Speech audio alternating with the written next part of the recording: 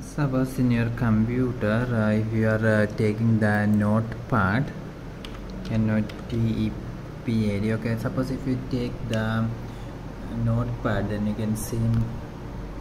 Okay, and I'm going to type here. Hello, how are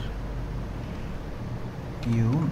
And suppose if I want to change this font to bold, then you can simply select this, and after that you can choose this format, and from here you must choose the font, and from here you can see the font style, and if you choose the bold, and after that you press this OK, and you can see that the font have been bold